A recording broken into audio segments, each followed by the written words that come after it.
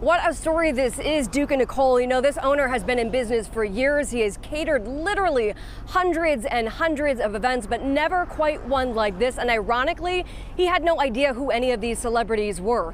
A few days ago, Kevin Tortorella's Boston's Baddest Burger, mainly lobster food truck, got a call about a late night event through a California-based company that books food trucks. Now, Kevin had already worked a long day before he made the ride down to Newport, Rhode Island. He arrived at 657 Bellevue Avenue and quickly realized it was a wedding, but had no idea it was for Jennifer Lawrence.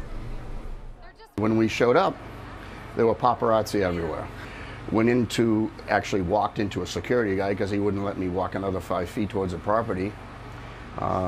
I said, I'm supposed to be here, and then he got in touch with his colleagues and found out I was supposed to be there. And I said, could you tell me whose wedding this is? He said, no. He goes, you might figure it out later.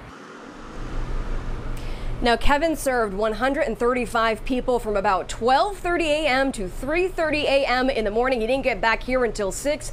And honestly, he didn't know who any of these celebrities were.